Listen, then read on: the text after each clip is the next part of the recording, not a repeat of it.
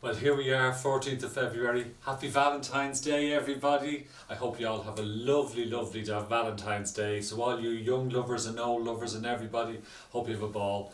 I hope you're going out tonight. Hope you get flowers and cards. I didn't get any yet. I'm waiting on the postman. That makes him very nervous when he thinks I'm waiting on him.